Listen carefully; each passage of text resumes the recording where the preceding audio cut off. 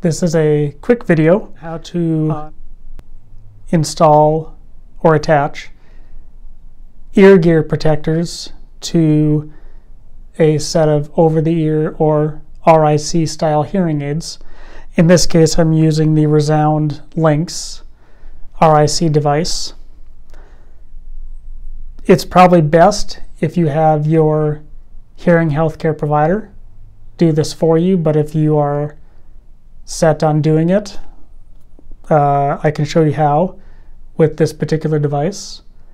I will be adding additional videos on other manufacturers' devices. For the ReSound device, you will need this little tool that should have come with the hearing aids. If not, ask your provider. They can give it to you. The first thing you have to do is separate the receiver wire from the device.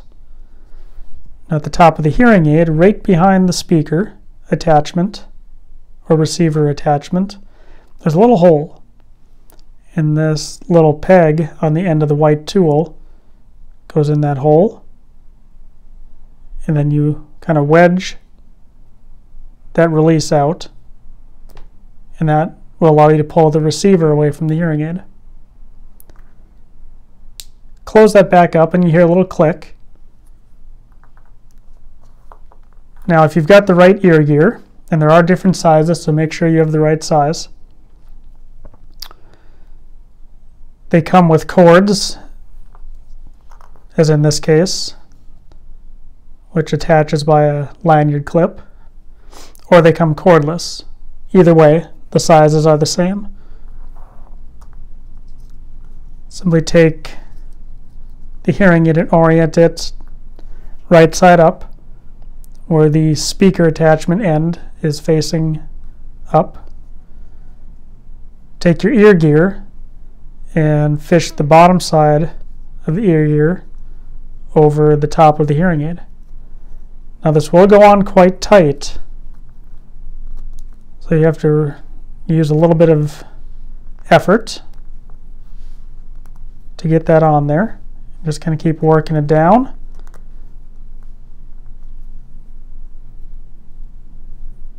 Until you can expose the top of the hearing aid, which is right underneath or right above that stitching line.